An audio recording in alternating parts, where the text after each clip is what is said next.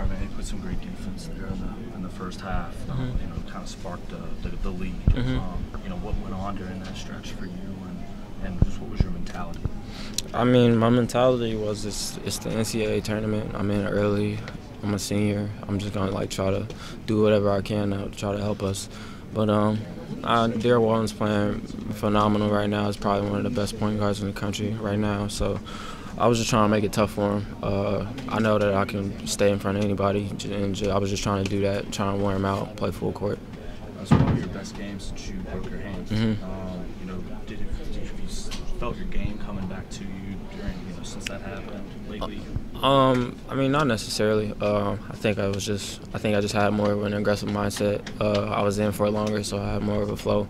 But other than that, I don't think so. I was just trying to do whatever I could. It's a do or die time right now, and I was just the mentality I had. Sum up your 1 year here in Louisville and just your experience with the program. I mean, more than anything, it was just a blessing to have been here.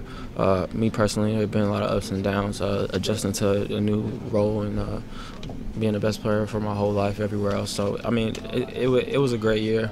I'm just thankful that I had the opportunity. Excellent. No problem.